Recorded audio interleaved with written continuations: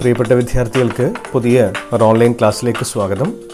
നമ്മൾ ഡിസ്കസ് ചെയ്തുകൊണ്ടിരിക്കുന്നത് +1 അക്കൗണ്ടൻസിയിലെ രണ്ടാമത്തെ ചാപ്റ്ററാണ്. ചാപ്റ്ററിൻ്റെ പേര് തിയറി ബേസ് ഓഫ് അക്കൗണ്ടിങ് എന്നതാണ്. സെക്കൻഡ് ചാപ്റ്ററിൻ്റെ രണ്ടാമത്തെ ക്ലാസ്സാണ് നിങ്ങളിപ്പോൾ കണ്ടുകൊണ്ടിരിക്കുന്നത്. അപ്പോൾ നമ്മൾ ഒന്നാമത്തെ ക്ലാസ്സിൽ ആദ്യത്തെ 6 അക്കൗണ്ടിങ് കോൺസെപ്റ്റുകൾ ഡിസ്കസ് ചെയ്തു. നമുക്ക് പറയാം ടോട്ടൽ 13 അക്കൗണ്ടിങ് കോൺസെപ്റ്റുകളാണ് നമ്മുടെ സിലബസിനകത്തുള്ളത്. ബാക്കിയുള്ള പോയിൻറ്റ്സ് ആണ് നമ്മൾ ഇന്ന് ഡിസ്കസ് ചെയ്യുന്നത്. ഇന്നത്തെ സെഷനിൽ നാം ഡിസ്കസ് ചെയ്യുന്ന points revenue recognition concept, that is revenue realisation concept. 8th one matching concept. Next one full disclosure concept. Next one consistency concept. 11th one conservatism concept, and the last one 12th one materiality concept, and the last one objectivity concept. അപ്പോൾ ഇന്നത്തെ ക്ലാസ്സിൽ നാം discuss ചെയ്യുന്നത് ഇത്രയും accounting കോൺസെപ്റ്റുകളാണ്. ക്ലാസ്സിലേക്ക് പോകുന്നതിന് മുമ്പ് ഇതുവരെയായിട്ടും HSSTIMES എന്ന ഈ ചാനൽ സബ്സ്ക്രൈബ് ചെയ്തിട്ടില്ല എങ്കിൽ സബ്സ്ക്രൈബ് ചെയ്യുക. കൂടാതെ തൊട്ടടുത്തുള്ള ബെൽ ബട്ടനകത്ത് നോട്ടിഫിക്കേഷൻസ് ഓൾ എന്നോട് എനേബിൾ ചെയ്യുക. അങ്ങനെയാണെങ്കിൽ പുതിയ വീഡിയോസ് അപ്ഡേറ്റ് ചെയ്യുന്ന സമയത്ത് നിങ്ങൾക്ക് മെസ്സേജ് കൂടെ ലഭിക്കുന്നതായിരിക്കും. അപ്പോൾ നമുക്ക് നമ്മുടെ ക്ലാസ് സ്റ്റാർട്ട് ചെയ്യാം. Today we R starting our session with the 7th accounting concept, that is revenue recognition concept. It is also known as revenue realization concept. Revenue is the amount earned by sale of goods or by providing a service. Revenue എന്ന് പറയുന്നത് എന്താണ്? Revenue is the amount earned by selling goods or by providing a service. ഒരു സ്ഥാപനം സാധനങ്ങൾ വിറ്റത് കൊണ്ട് അല്ലെങ്കിൽ സേവനങ്ങൾ നൽകിയത് കൊണ്ട് ലഭിക്കുന്ന എമൗണ്ടിനെ, ഇൻകത്തെ വിളിക്കുന്ന പേരാണ് റവന്യൂ എന്ന്. നമ്മൾ ഫസ്റ്റ് ചാപ്റ്ററിൽ പഠിച്ചതാണ്, ബേസിക് ടേംസ് ഇൻ അക്കൗണ്ടിങ്ങിൽ പഠിച്ച കാര്യമാണ്. Revenue is deemed to B realised when the title or ownership of the goods has been transferred to the purchaser and when he has legally become liable to pay the amount. This concept says that revenue is deemed to B realised. ഈ ഒരു concept പറയുന്നത് revenue, നമ്മുടെ വരുമാനം, is deemed to B realised, നമുക്ക് ലഭിച്ചതായിട്ട് കരുതണം, നമുക്ക് ലഭ്യമല്ല, നമുക്ക് കിട്ടിയെന്ന് നമ്മൾ റിയലൈസ് ചെയ്യണം, കരുതണം. When the title of the ownership of the goods has been transferred to the purchaser. എപ്പോഴാണോ സാധനത്തിൻ്റെ ഓണർഷിപ്പ് കമ്പനിയിൽ നിന്നും കസ്റ്റമറിലേക്ക് ട്രാൻസ്ഫർ ചെയ്യുന്നത്, ആ സമയത്ത് തന്നെ ആ ഇൻകം നമുക്ക് ലഭിച്ചു എന്ന് നമ്മൾ കരുതണം. And when he has legally becomes liable to pay the amount. എപ്പോഴാണോ അയാൾ ആ പണം നമുക്ക് തരാൻ നിയമപരമായിട്ട് ബാധ്യതയുള്ളതായിട്ട് മാറുന്നത്, ആ ഒരു സമയത്ത് നമ്മൾ കൺസിഡർ ചെയ്യണം. ചില സമയത്ത് ഒരു കൺഫ്യൂഷൻ ഉണ്ടായേക്കാം. ഒരു എക്സാമ്പിൾ നോക്കാം, വളരെ കൃത്യമായിട്ട് നിങ്ങൾക്ക് മനസ്സിലാവും. എക്സാമ്പിൾ കൃത്യമായിട്ട് മനസ്സിലായി കഴിഞ്ഞാൽ ഇത് വളരെ എളുപ്പമാണ്. Example, an enterprise sold goods in February 2022. ഒരു സ്ഥാപനം February 2022 സാധനം വിറ്റു. ക്രെഡിറ്റ് സെയിലാണ്. February 2022 2022 February മാസത്തിൽ ഒരു കമ്പനി കസ്റ്റമർക്ക് ക്രെഡിറ്റിന് സാധനങ്ങൾ വിറ്റു. And received the amount in April 2022. പൈസ കിട്ടിയത് April 2022 February 2022 സാധനം വിറ്റു, credit sale takes place and getting the money in April 2022. April മാസത്തിൽ നമുക്ക് പൈസ കിട്ടി. Revenue of these sales should be recognised in February 2022 when they are sold.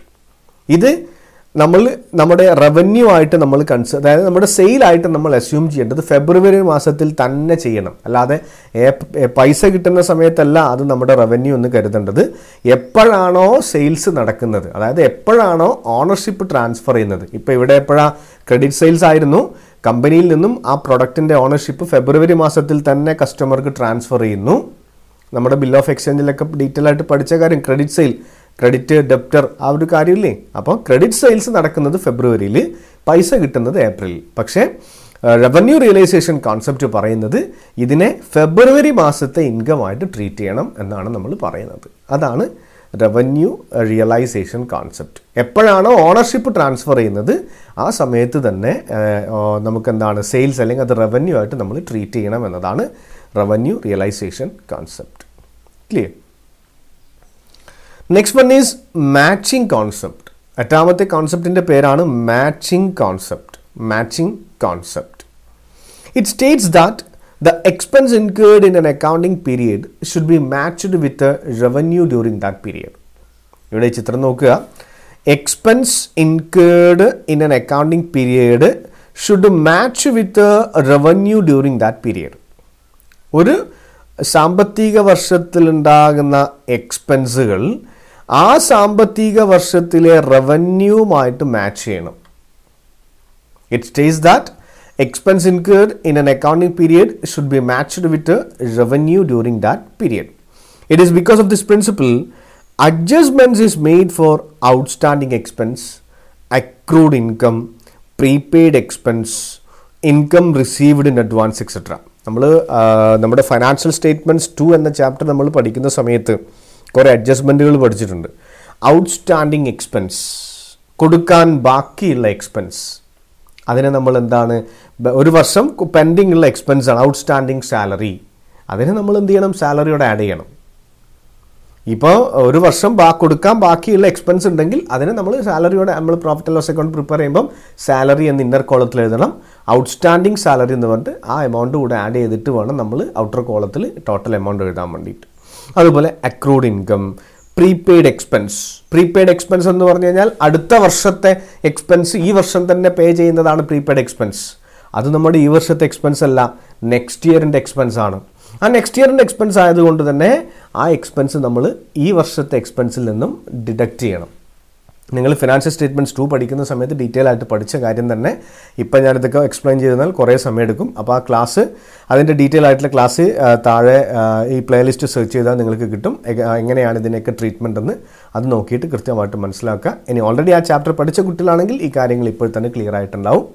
അപ്പോൾ അതുപോലെ ഇൻകം റിസീവ്ഡ് ഇൻ അഡ്വാൻസ്, അടുത്ത വർഷത്തെ ഇൻകം ഈ വർഷം കിട്ടിക്കഴിഞ്ഞാൽ അതിനെ നമ്മൾ അഡ്ജസ്റ്റ്മെൻറ്റ് ചെയ്യണം. അപ്പോൾ ഈ അഡ്ജസ്റ്റ്മെൻറ്റ് ഐറ്റംസ്, പ്രധാനമായിട്ടുള്ള adjustment ഐറ്റങ്ങളായ outstanding expense, accrued income, prepaid expense, അണേൺഡ് income, ഇതൊക്കെ നമ്മൾ ചെയ്യാനുള്ള, ഇങ്ങനെയൊക്കെ അഡ്ജസ്റ്റ്മെൻ്റ് ഒക്കെ ചെയ്യാനുള്ള റീസൺ എന്ന് പറയുന്നത് അക്കൗണ്ടിങ്ങിലെ മാച്ചിങ് കോൺസെപ്റ്റ് എന്ന് പറയുന്നൊരു കോൺസെപ്റ്റാണ്. ഇതെന്താ പറയുന്നത്, ഒരു വർഷത്തെ ഇൻകം ആ വർഷത്തെ എക്സ്പെൻസുമായിട്ട് മാച്ച് ചെയ്യണം എന്നൊരു കോൺസെപ്റ്റാണ് matching concept of accounting.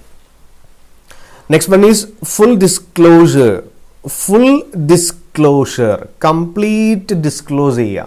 Disclose ചെയ്യുക എന്ന് പറഞ്ഞു കഴിഞ്ഞാൽ വെളിപ്പെടുത്തുക, എക്സ്പ്ലെയിൻ ചെയ്യുക, ഒന്നും ഒളിച്ചു വെക്കരുത്. ഹിഡൻ ആയിട്ടൊരു കാര്യമില്ല ഇവിടെ, ഒക്കെ ഡിസ്ക്ലോസ് ചെയ്യണം. The principle of full disclosure states that all material and relevant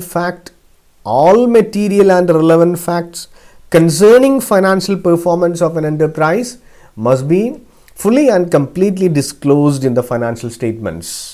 ഈ പ്രിൻസിപ്പിൾ പറയുന്നത് എന്താ?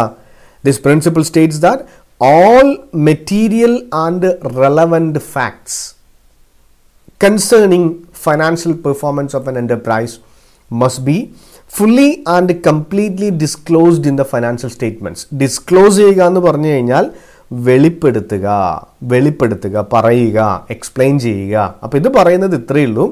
ഒരു കമ്പനിയെ സംബന്ധിച്ചിട്ടുള്ള എല്ലാ പ്രധാനപ്പെട്ട ഫൈനാൻഷ്യൽ ഇൻഫർമേഷൻസും ഫൈനാൻഷ്യൽ സ്റ്റേറ്റ്മെൻറ്റ്സിൽ ഉണ്ടാകണം.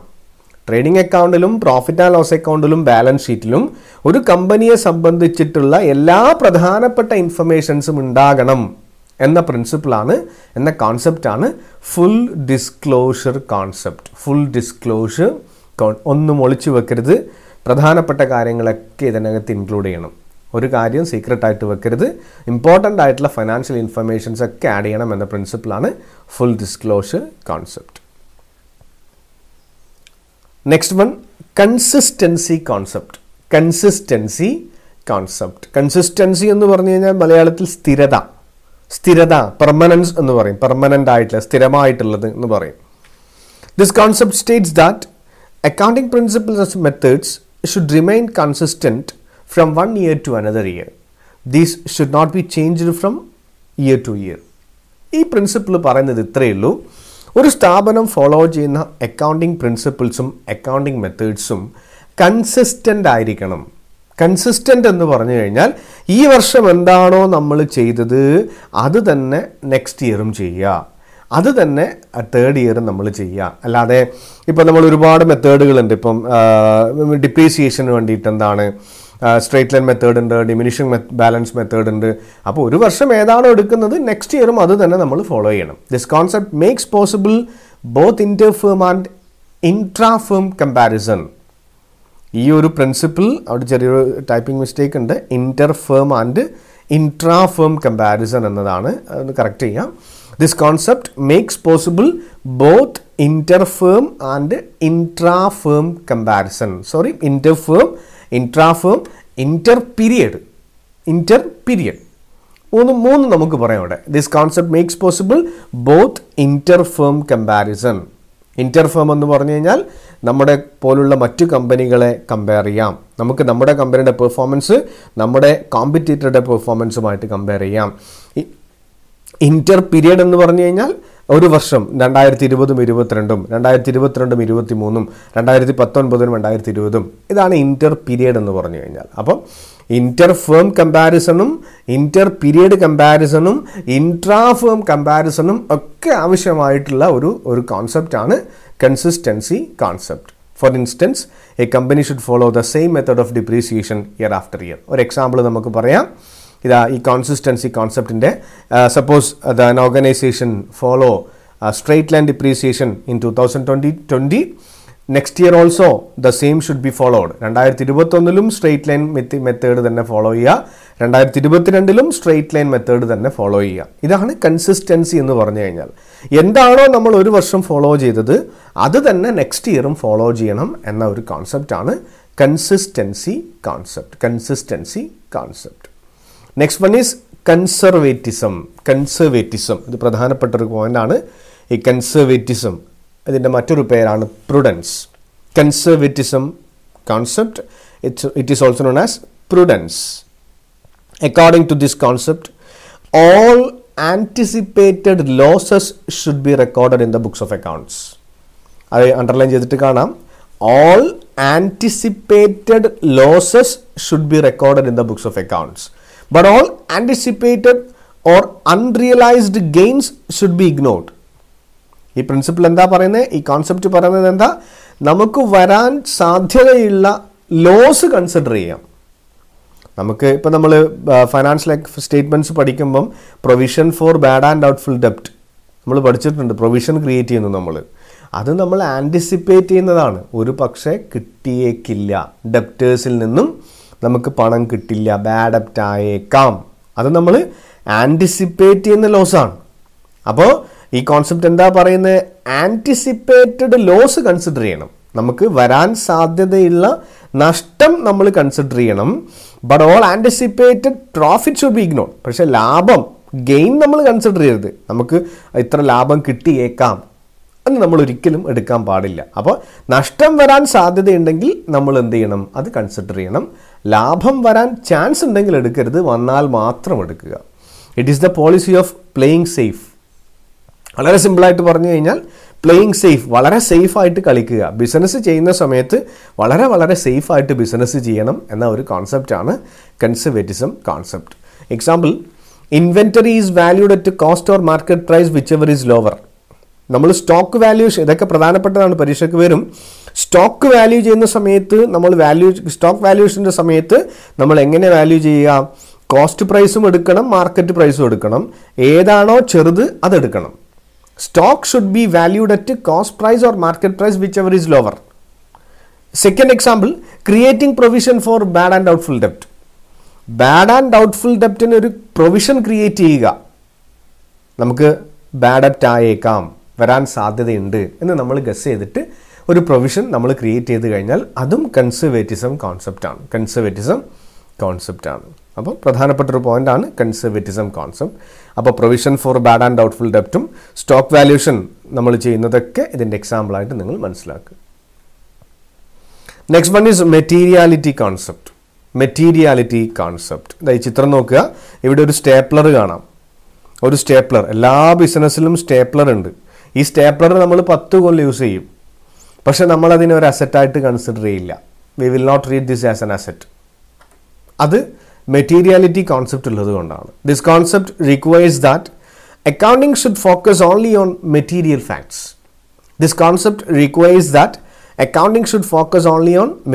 ഫാക്ട്സ്. ഈ കോൺസെപ്റ്റ് പറയുന്നത് അക്കൗണ്ടിങ് കോൺസെൻട്രേറ്റ് ചെയ്യേണ്ടത് material ഫാക്റ്റിനാണ്. According to this principle insignificant and immaterial facts need not be disclosed in detail. ഈ പ്രിൻസിപ്പിൾ പറയുന്നത് ഇൻസിഗ്നിഫിക്കൻ്റ് ആയിട്ടുള്ളതും ഇമ്മെറ്റീരിയൽ ആയിട്ടുള്ളതും അപ്രസക്തമായിട്ടുള്ളത് അല്ലെങ്കിൽ നിസ്സാരമായിട്ടുള്ളത് വളരെ ചെറിയ കാര്യങ്ങളൊന്നും നമുക്ക് ഒരു സ്റ്റാപ്ലർ ഉണ്ട് എന്നുള്ള കാര്യം നമ്മൾ ഒരിക്കലും എവിടെ ഡിസ്ക്ലോസ് ചെയ്യേണ്ട ആവശ്യമില്ല. ബാലൻസ് ഷീറ്റിൽ അസറ്റായിട്ട് കാണിക്കേണ്ട ആവശ്യമൊന്നുമില്ല. ഒരു സ്റ്റാപ്ലറിന് 50 രൂപയായിരിക്കും വില. അതൊരു അസറ്റായിട്ടൊന്നും കാണിക്കരുത്. അതെന്താണ്? അത് ഇമ്മെറ്റീരിയൽ ആയിട്ടുള്ളൊരു കാര്യമാണ്, വളരെ മൈന്യൂട്ടായിട്ടുള്ളൊരു കാര്യമാണ്. അപ്പോൾ വളരെ നിസ്സാരമായിട്ടുള്ള കാര്യങ്ങളൊന്നും ബാലൻസ് ഷീറ്റിലൊന്നും എടുക്കരുത് എന്ന പ്രിൻസിപ്പിളാണ് materiality concept. Example, A stapler can be used for several years. It will not be recorded as fixed asset because it is of immaterial value. Stapler കുറേ വർഷം ഉപയോഗിക്കാം, ഇതിനെ ഫിക്സഡ് അസറ്റായിട്ട് നമ്മൾ കാണിക്കില്ല. അതിൻ്റെ റീസൺ എന്താണ്? ഇത് നിസ്സാരമാണ്, ഇമ്മെറ്റീരിയൽ വാല്യൂ ഉള്ള കാര്യമാണ്. അതാണ് materiality concept. The last one is Objectivity Concept. Objectivity Concept, it is also known as Verifiable Objective Concept. Verifiable Objective Concept. ഇവിടെ നിങ്ങൾക്ക് കാണാം, ഒരു ബില്ല് കാണാം. നമ്മൾ നമ്മുടെ third chapter recording of transaction പഠിക്കുന്ന സമയത്ത് നമ്മൾ സ്റ്റാർട്ട് ചെയ്തത് അക്കൗണ്ടിങ് വൗച്ചേഴ്സ് വെച്ചിട്ടാണ് നിങ്ങൾ പഠിക്കുക. തേർഡ് ചാപ്റ്റർ നിങ്ങൾ പഠിക്കുക അക്കൗണ്ടിങ് വൗച്ചേഴ്സ് വെച്ചിട്ടാണ്. അക്കൗണ്ടിങ് വൗച്ചർ എന്ന് അപ്പോൾ അവിടെ നമ്മൾ പഠിക്കുന്ന ഒരു കാര്യമാണ് സോഴ്സ് ഡോക്യുമെൻറ്റ്. ഈ ജേണൽ എൻട്രി നടത്തണമെങ്കിൽ നമ്മുടെ കയ്യിലൊരു എവിഡൻസ് വേണം, എന്തെങ്കിലും ഒരു തെളിവ് വേണം, ഏതെങ്കിലും ഒരു പ്രൂഫ് അല്ലെങ്കിൽ ഒരു എവിഡൻസ് ഉണ്ടെങ്കിൽ മാത്രമേ നമുക്ക് ജേണൽ എൻട്രി നടത്താൻ വേണ്ടി പറ്റൂ. അപ്പോൾ ഈ ജേണൽ എൻട്രി നടത്തുന്നതിന് നമ്മുടെ കയ്യിൽ എവിഡൻസ് വേണം എന്നത് ഒരു കോൺസെപ്റ്റാണ്. അതാണ് objectivity concept. This principle States that the accounting data provided in the books of accounts should be verifiable and dependable. ഈ പ്രിൻസിപ്പിൾ പറയുന്നത് ബുക്സ് ഓഫ് അക്കൗണ്ട്സിൽ നിന്ന് നമുക്ക് ലഭിക്കുന്ന അക്കൗണ്ടിങ് ഡാറ്റ വെരിഫയബിൾ ആയിരിക്കണം, നമുക്ക് ചെക്ക് ചെയ്യാൻ വേണ്ടി പറ്റുന്നതായിരിക്കണം. ആൻഡ് ഡിപ്പെൻഡബിൾ, നമുക്ക് ഡിപ്പെൻഡ് ചെയ്യാൻ വേണ്ടി പറ്റുന്ന, ആധികാരികമായിട്ട് നമുക്ക് ആശ്രയിക്കാൻ പറ്റുന്നതായിരിക്കണം ഈ accounting data. The figures shown in the financial statements should have supporting evidence. ഈ അക്കൗണ്ടിങ് റെക്കോർഡ്സിന് കാണിക്കുന്ന എല്ലാ ഫിഗേഴ്സിനും എവിഡൻസ് ഉണ്ടായിരിക്കണം. ബില്ല് ഉണ്ടായിരിക്കണം, അല്ലെങ്കിൽ വൗച്ചർ ഉണ്ടായിരിക്കണം, അല്ലെങ്കിൽ ബാങ്ക് ഡീലിങ്സ് ആണെങ്കിൽ പെയിൻ സ്ലിപ്പോ ബാങ്ക് സ്ലിപ്പോ ചെക്കോ പാസ്ബുക്കിൻ്റെ കോപ്പിയോ അങ്ങനെ എന്തെങ്കിലും നമ്മുടെ കയ്യിൽ ഉണ്ടായിരിക്കണം. ഇതിനൊക്കെ വിളിക്കുന്ന ബില്ല്, വൗച്ചർ, സാലറി സ്ലിപ്പ്, അതുപോലെ പെയിൻ സ്ലിപ്പ്, ചെക്ക് ബുക്ക്, ഇതിനൊക്കെ വിളിക്കുന്ന പേര് സോഴ്സ് ഡോക്യുമെൻ്റ് എന്നാണ്. Source document. അപ്പോൾ ഒരു ട്രാൻസാക്ഷനെ ജേണലിൽ രേഖപ്പെടുത്തണമെങ്കിൽ നിർബന്ധമായിട്ടും ഒരു എവിഡൻസ് നമ്മുടെ കയ്യിലുണ്ടാവണം, സോഴ്സ് ഡോക്യുമെൻ്റ് നമ്മുടെ കയ്യിലുണ്ടാകണം എന്ന പ്രിൻസിപ്പിളാണ് ഒബ്ജക്റ്റിവിറ്റി കോൺസെപ്റ്റ്. ഒരു ട്രാൻസാക്ഷൻ്റെ സപ്പോർട്ടിംഗ് ഡോക്യുമെൻ്റ് നമ്മുടെ കയ്യിലുണ്ടായിരിക്കണം, ബില്ലുണ്ടായിരിക്കണം ഒരു സാധനം എൻ്റർ ചെയ്യണമെങ്കിൽ. അതാണ് ഒബ്ജക്റ്റിവിറ്റി കോൺസെപ്റ്റ്. അപ്പോൾ നമ്മൾ ഈ സെക്കൻഡ് സെഷൻ ഇവിടെ അവസാനിപ്പിക്കുകയാണ്. നമ്മൾ 1ഉം 2ഉം ക്ലാസ്സുകളായിട്ട് പഠിച്ചത് 13 അക്കൗണ്ടിങ് കോൺസെപ്റ്റുകളാണ്. ഏതൊക്കെയാണ്? The first one is business entity concept, second one money measurement concept, third one going concern, fourth one accounting period, fifth one cost concept, sixth one dual aspect concept, seventh one revenue recognition concept, eighth one matching concept, 9th one full disclosure concept, 10th one consistency concept, 11th one conservatism, 12th one materiality, and last one objectivity concept. Objectivity concept. ഇത്രയും points ആണ് നമ്മൾ പഠിച്ചത്. കൃത്യമായിട്ട് പഠിക്കുക. ഇതിൻ്റെ ബേസിലുള്ള examples ഒക്കെ കൃത്യമായിട്ട് നിങ്ങൾ പഠിക്കുക. ഇതിൻ്റെ നോട്ട്സൊക്കെ ആവശ്യമുള്ള കുട്ടികൾക്ക് hsstimes.blogspot.com എന്ന ബ്ലോഗ് വിസിറ്റ് ചെയ്ത് കഴിഞ്ഞാൽ ഡൗൺലോഡ് ചെയ്തെടുക്കാൻ വേണ്ടി പറ്റുന്നതാണ്. അപ്പോൾ ബാക്കിയുള്ള കാര്യങ്ങൾ നെക്സ്റ്റ് ക്ലാസ്സിൽ ഡിസ്കസ് ചെയ്യാം. Thank you.